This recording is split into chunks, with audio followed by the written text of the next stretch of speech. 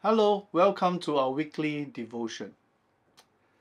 Well, imagine walking down the street, minding your own business, and then someone walk up to you trying to give you tissue paper or a flyer or ask for a donation. How do you normally respond? I confess, sometimes I will pretend not to see them and quickly walk past them. Do you do that too? Well, if you do, don't. Well, last week, our staff team went to Tiling Hawk, Commonwealth, Holland V, and Clementi area to distribute tissue paper and to invite people to come to our Christmas at Faith on the 23rd and 24th of December. It was very tiring standing in the humid weather with a thick skin. It was also a humbling experience. Some people treat you like a contagious disease and try to avoid you. Some look at their own devices, pretending not to see you and to walk past you quickly. And there are some who will scowl at you or frown at you as if you have committed a serious crime against them.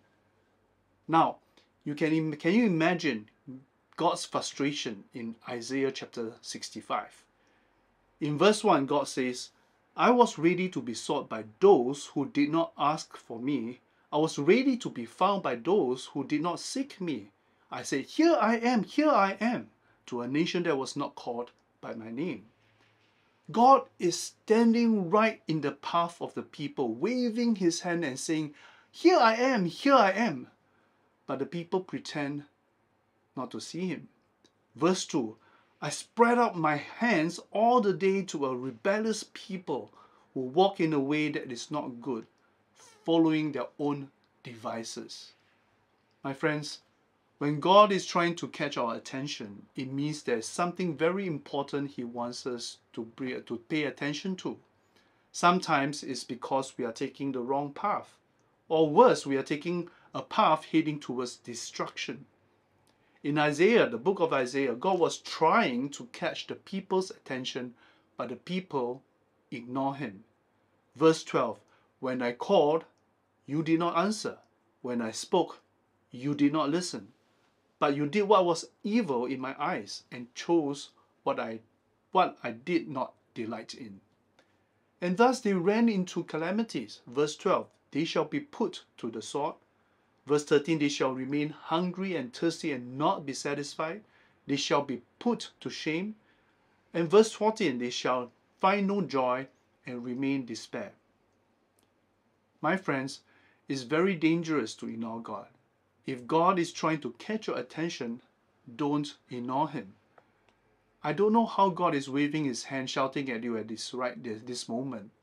But there is a parable Jesus told in Matthew 25, verse 35 to 40.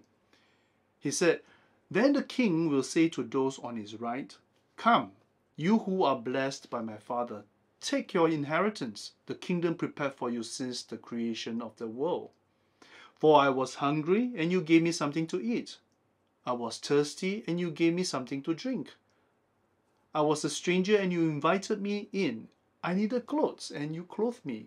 I was sick, and you looked after me. I was in prison, and you came to visit me.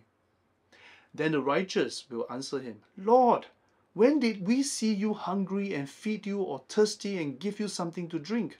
When did we see you a stranger and invite you in, or needing clothes and clothe you? When did we see you sick or in prison to go and visit you? And the king will reply, truly I tell you, whatever you did for one of the least of these brothers and sisters of mine, you did it for me. Sometimes God waves and shouts for your attention through someone who is crying for help.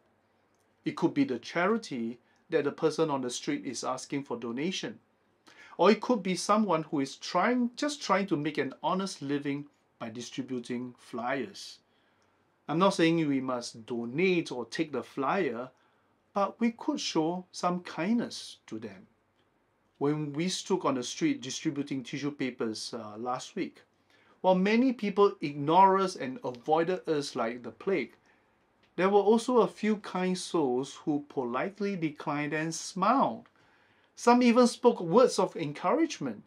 And these simple acts of kindness perked us up. My friends, if you can't help, then the least you could do is to be courteous. Your simple demeanor might lift the spirits of a dechanted volunteer or the person who's just trying to make an honest living. Give a genuine smile. Be kind. Lift someone's spirits today. Don't ignore God. Have a blessed day.